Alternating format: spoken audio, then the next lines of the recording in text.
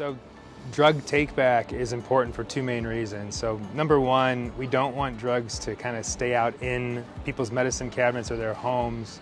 Because as we learned through the opioid epidemic, that a lot of people obtain drugs for not quite the right purposes from friends and family. So if we can get those medicines out of the medicine cabinet, they're less likely to be diverted or cause a problem. Somebody gets into the wrong hands, especially like with kids and teenagers and things like that.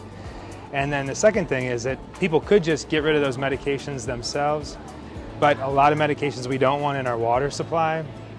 And with our friends at the sewer district, we were finding that pharmaceuticals in the sewer system are a problem for them because not all of that comes out during the water cleaning process. So we kind of thought this is an opportunity to partner with this government agency so that we can keep the medications out of homes, out of the hands that they're not supposed to be in, but then also out of the water supply. We partnered with Odyssey radio station about 12 years ago. And so we've been doing various locations within our service area at the sewer district at discount drug marts. And so we do it the first Wednesday of the month from April through September. But yeah, so we've gotten like 12 years, we get on average about 40 to 50 pounds per collection. So that's really, really good. So our mission for hosting these is to keep expired or unwanted medications out of the waterways. Because years ago, folks would be told, flush them down the toilet, and obviously that's not okay. So we host these collections where we take them in and then we bring them to whatever city we're closest to for the police stations, and then they dispose of them properly. And we're here, WNCX is here, just to get it out there to the people.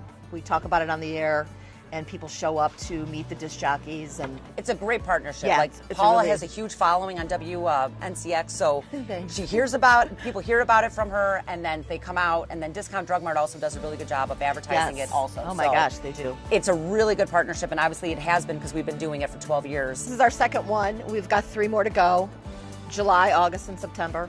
And then we start it all over again in the spring. So every year we try to grow this a little bit, and the plans for the future are hopefully to expand it to additional Drug Mart locations. So again, we can try to kind of reach a wider range of patients, and nobody has to drive too far to reach one of these events. And beyond that, I'd like to even see us continue to partner with government and NGO organizations to try to expand these kind of creative solutions to problems in our community so we can solve them with kind of the best of both worlds, government, private, non-government, because I think collaboration is really something that is lacking maybe a little bit in the industry right now.